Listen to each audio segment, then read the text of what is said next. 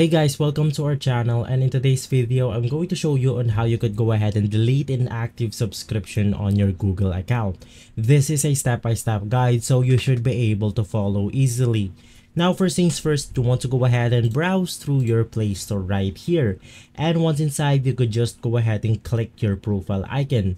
You could just go ahead and do that by browsing right beside the search tab that we have right here. You could go ahead and see the notification tab also, and just beside that you will go ahead and see the profile icon. So just go ahead and click on the profile icon, and once inside you want to go ahead and look for payments and subscription, and of course you want to go ahead and select that option. Now right here we have 4 options that we could go ahead and choose from, and we are going to choose the second option that we have, which is the subscription tab.